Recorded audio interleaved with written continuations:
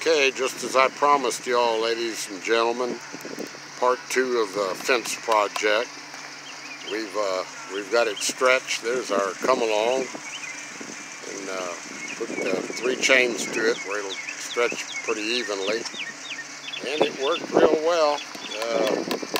I'm gonna tie it onto this last post right here. We just sort of set it up and went along as we stretched it, standing it up.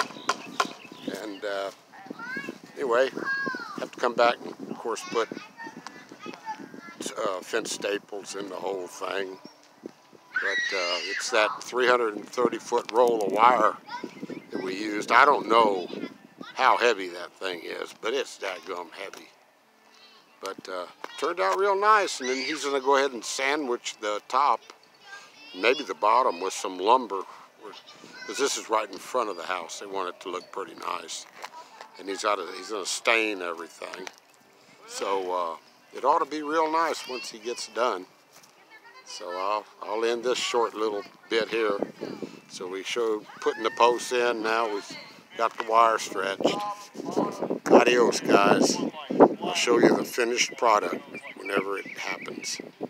Adios. Bye.